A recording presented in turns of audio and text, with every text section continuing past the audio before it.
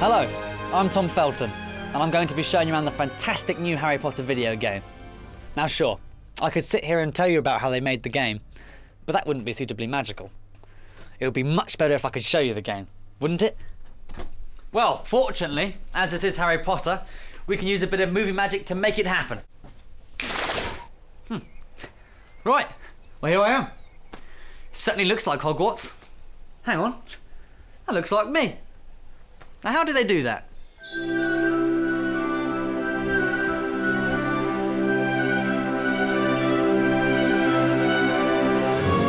It's a new year at Hogwarts, and that means a new set of challenges for Harry.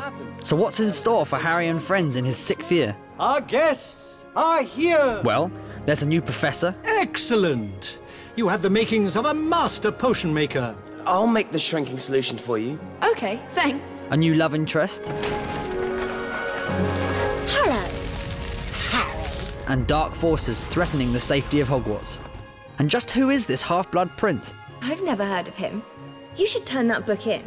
Don't be mental. It's brilliant. All of the key plot points people will enjoy when they go to see the film are in the game as well. I asked you to get to know Professor Slughorn. Now, I want you to persuade him to divulge his true memory. That memory is everything. There's just so much that happens. I think what's so nice about it is that it's really balanced. There's so much action and there's so much kind of humour as well within the game. Do you think Romilda would like flowers or chocolates?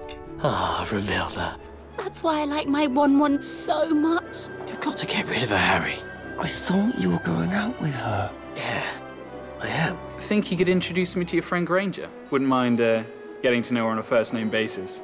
Know what I mean? There's kind of all of these dueling matches between different characters. I think it would be pretty amazing to kind of play in a game. We need you, Harry. Dumbledore's restarted the dueling club, and we don't want Slytherin to beat us.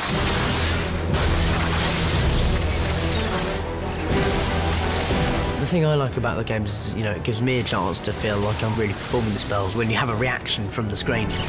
Now we're going to use Stupefy on you. You really don't want to fight me tonight. It's really starting to take on that he is going to, at one point, meet Voldemort.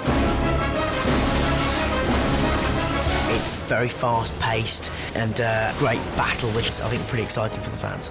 It's clear that the only way Harry is going to survive this year is with your help. The Auras have reopened all the grounds. That should be the quickest way there. Come on, then. Let's have a peek at Harry Potter and the Half-Blood Prince video game and see what you'll be up to. Players now have the ability to roam around the Hogwarts grounds and explore the castle. The only way that you can fully understand Hogwarts is by playing the video game. We've used the books and the film to connect the dots and to make those journeys across the castle. Wandering around the castle is just so amazing, being able to see all of the rooms, all the corridors. It's actually quite interesting and quite fun to be able to walk around Hogwarts as it really would have been in J.K. Rowling's imagination. It's probably the most complete castle we've built yet.